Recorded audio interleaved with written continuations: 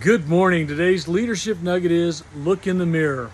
I have a young man that works for me, and whenever they have a bad month or things aren't going well or things aren't happening the way they should, his first response is, what can I do better? What haven't I done this month to make it what I want it to be?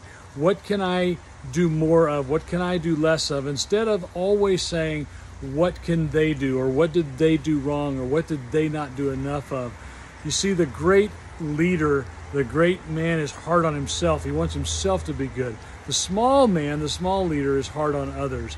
And so many times what we see in leadership roles, what we see in someone who's the boss, is that person who's just hard on others, is always hammering others, is always telling them what they need to do to be better and what they need to do to hit their numbers, instead of what do I need to do to help make that happen.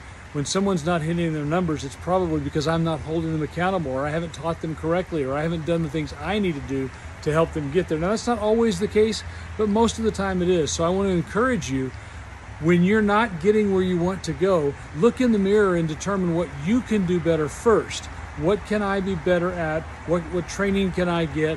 What class can I go to? What book can I read? What podcast can I listen to? What can I do to be better before you're hard on other people about what they need to do to be better? Let's go out today and lead to serve.